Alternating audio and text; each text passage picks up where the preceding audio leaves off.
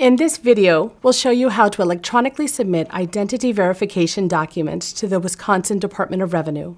Use this efficient and easy method to submit your identity documents instead of mailing them. You will need the identity verification letter you received from us in order to proceed.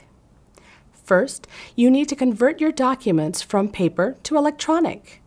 You can either scan your documents to your computer, saving them in a common image file type, or take a picture. Most cell phones save JPEG files, so you can take pictures of your documents and email them to your computer.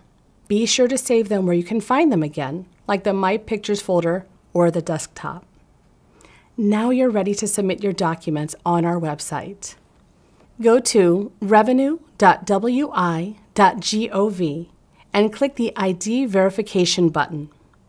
Choose Submit Identity Documents. Enter the letter ID from your letter. Now select your ID type from the drop-down menu and enter the appropriate ID, which could be your individual taxpayer identification number or Social Security number. Confirm your Social Security number and click Next. If you filed a return recently, choose Yes. Carefully review the options and prepare your documents. Click Add Attachments to upload your documents. Click the Choose File button to locate the file on your computer. Add a document description. You must add one document from each category as explained in the letter.